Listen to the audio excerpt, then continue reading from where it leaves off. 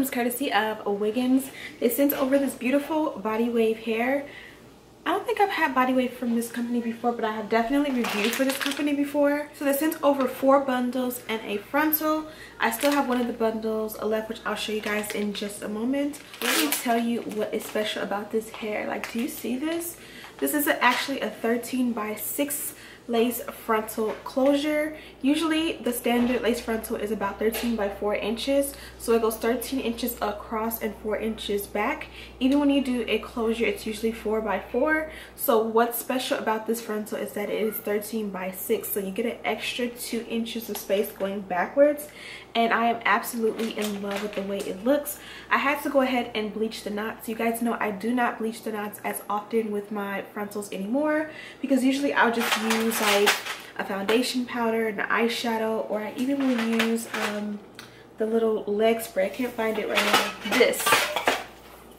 This is like, what is this? This is like airbrush leg spray, and this works amazing. But because I was gonna have a 6-inch lace frontal, and I don't think I've ever had one of those before, I definitely wanted to bleach the knots to get the full experience.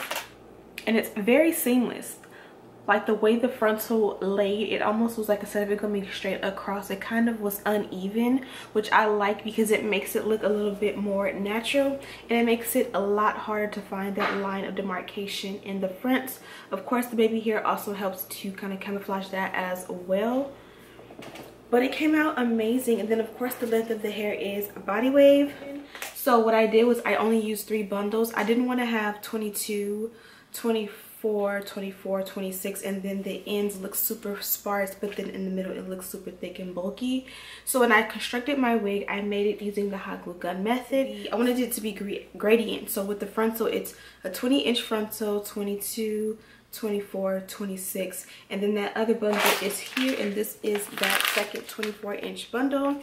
When you receive your bundles, they come in a cute little bag like this, and it tells you what length it is.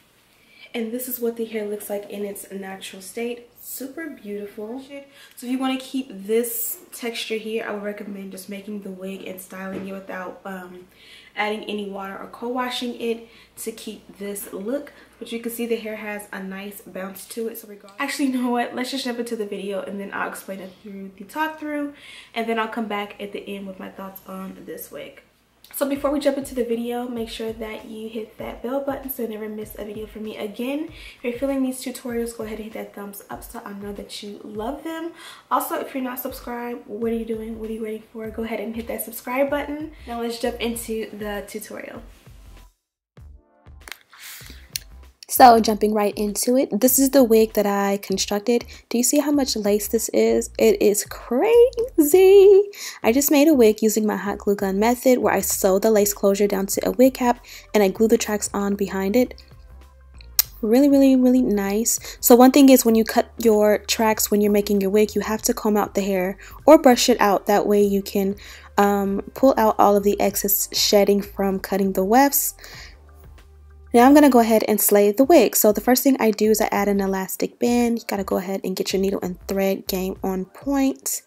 Now before I sew it on, I have to put the wig on and measure exactly where I want it to go. Now, making wigs is definitely a learning process. What I learned about this is I should not have pulled the closure in front of the wig cap. That's a whole nother topic for another day, but it is a little bit bigger than what I want it to go. So it's a good thing that I went ahead and put the wig on to see where I wanted the elastic band to sit, because I should have pulled the lace closure back a little bit when making the wig.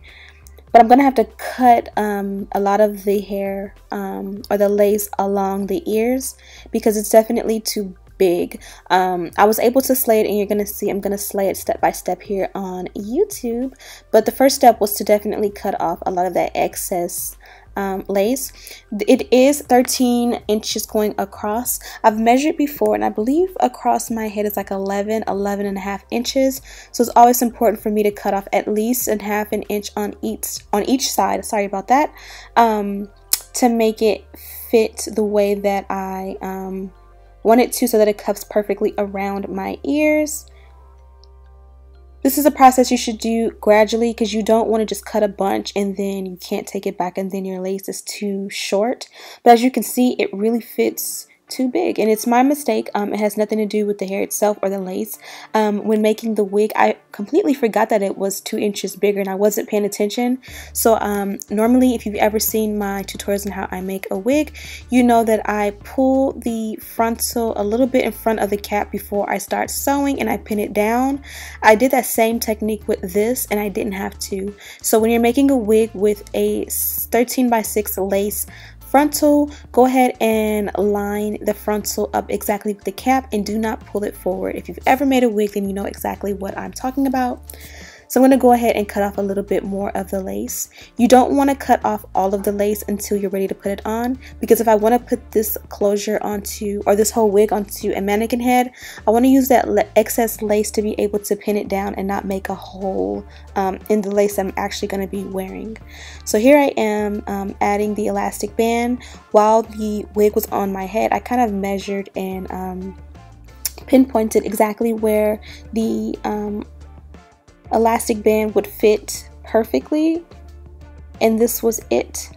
So now we're done with that, and this is how it looks. You can see how much parting I'm gonna have, and then here I'm kind of showing you in the back. Even though the wig was too big, at the bottom you see my kitchen, then you see my elastic band, then you see the wig cap, and then you see the wig. The wig actually fits perfectly in the back, but as you can see, it comes forward a little bit, or a lot bit too much. So I'm definitely gonna have to go ahead and bond this wig down for it to fit how I want it to. Just the elastic band will not work, only because I did make the wig too big. So I went ahead and combed it out. The hair gets definitely really big without any product once you co-wash it and make a wig, but as soon as you add product, it's gonna curl right back up. So now I'm pretty much confident that I can go ahead and cut off the remainder of the excess lace. You never want to cut straight across, you kind of want to go zigzag, and as you can see there, I kind of nicked the actual hair on the lace. So if you ever wonder, is it okay to cut the lace or cut the hair on the lace, it's definitely a yes. Like if you make the wig too big, like how I did, and you can't do anything with it, you could actually cut 1 inch of the lace off. I definitely would not recommend like cutting your beautiful lace that you just bought, but if you end up in that type of situation and you didn't have a choice, you could, and it would actually work out fine. So moving right along, I'm gonna go ahead and adjust the stocking cap underneath. You definitely want to adjust it before you start, because once you start, you won't be able to move that stocking cap ever again. Now I'm going to take the yellow Got to Be Glued. I believe this is the original, and I'm just going to take a healthy amount of that and put it along the hairline exactly where I want it to go. Now I always put the Got to Be Glued in front of my hairline and not on my edges, because I don't want them to come out even more than they have from having kids. I'm going to take on top of that and add the freeze spray. I kind of do this in a fast motion just because I don't have time to do like one after the other. The idea is to wait until the glue or the gel becomes clear. Obviously I did not follow directions, so you're going to see that whenever the lace is finished, you're going to see that it does look a little bit chalky, and it's because I was impatient. But I go ahead and I take the end of the rat tail comb and I use the end to pretty much press the lace into my hairline so that it kind of looks like it's melted in there. I also kind of rub it a little bit because I don't want the hairline to look blunt, so I kind of pull a lot of that hair in the front to go in front of the line where the lace starts. That way it just kind of like, you can't really even tell where it starts and where it ends, if that makes any sense. So I'm going to go ahead and create my baby hair. This lace did come with a little bit of baby hair on its own, but in the process of making this wig and all that, kind of lost it. So I made my own. I'm using the pull method here, which I often do, and this is just a lazy way of tweezing the hairline. Don't do this at home if you're not confident enough to do it, because you can make a hole, and that's all of the hair that I pulled out so that the hairline looks a little bit more natural and thin. Still have a little bit of bulk right there, so I went ahead and pulled that as well. I'm going to take more of that Got to Be Glued gel, and I'm going to just swoop the baby hair. I've said this before, but if you are getting frustrated with your baby hair and it's not coming out exactly the way you want, just go ahead and do the best you can. Let it dry, take a break, and come back to it. But you want to go ahead and begin the process of forming it in the direction that you want it to go. Let it dry, and then come back and you can kind of check your work to see if it's too full, too thin, you know. Now my toughest part, or I think everybody's toughest part, is the sideburns. The trick to making the lace lay on your sideburns is going ahead and making sure that you shave your sideburns. Not everybody's going to shave their sideburns. If you want a tutorial on how I do so, let me know. But when you have hair right there, it kind of makes it a little bit harder for the glue to stick, if that makes any sense. So that's why it didn't stick on the side. So I'm going to go ahead and reapply my Got To Be Glued. Let it kind of get tacky a little bit while messing with the baby hair on this side. Reform it a little bit. Always right there by my temple is where it's always hard to make it look really flawless. So I let that sit for a minute, and then I went ahead and stuck it down, kind of reinforced it with that freeze spray, because that freeze spray works almost just as good as the actual Got To Be Glued. I'm going to do the same process on the opposite side. Add a little bit of that glue. I added a lot more over there because that side just seemed like it was so much harder to stick. You can see underneath it's white, and it's white because I did not let it dry clear. Now I'm going to just take these wrapping, I don't know what these are called, but I'll have them linked down below. Barbara's uses, I think it's like around the neck. Hairstylist uses for like finger waves and different styles. I use them usually on my baby hair because once you lay that Got To Be Glued gel, if you put a scarf, it might stick to the scarf as it dries, and it's not going to stick here. Now I'm going to use some conditioner. I'll have this conditioner linked down below. It smells so good, as you see me kind of take a little bit of a whiff. And on top of that, I'm going to add my Wet by Sebastian. Both I get the generic version from Sally's, but I will have them linked down below.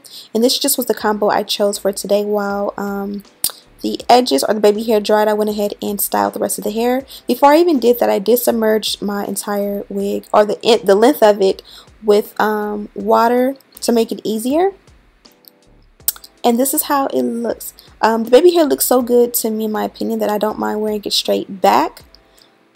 So I'm going to kind of cheat, and I use my Care Silk and Sheen along the baby hair to kind of moisten it up so that you couldn't see that white chalkiness that it had before, and kind of run that into the hair so that the entire head looks a little bit more wet. As you see, the sideburns still look thick. I did go ahead and fix that later. I'm not sure if I did it later in the video off camera, but just go ahead and tweeze it out. Here's a little bit of a close-up, a little bit too close, but you can't really see where it starts. And this was just a quick, not even a full in-depth tutorial, so you guys see how amazing that looks. Now pull it back a little bit, and let's show you guys the actual parting. Gorgeous! I am impressed. You can see that yellow wig cap that I had on before.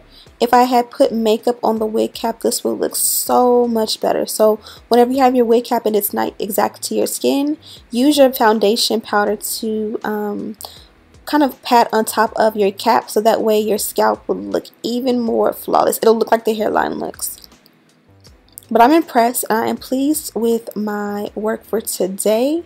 Hopefully I kind of went slow and in detail enough for you guys to grasp the concept and use it for yourself. Make your parting exactly how you want, and go ahead and add your products. I am using the wet and I'm using the mousse.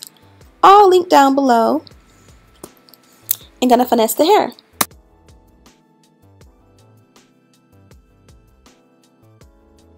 Now you guys remember how the wig was a little bit too big for me before? And look, it fits perfectly. See, I know what I'm doing with these wigs. I'm getting so good at this, y'all. I'm about to be coming for Arrogant Tay and all these other stylists because I am learning a lot. If you guys are into hair, do it. Try it out, play with it, make it fun, and slay your hair yourself.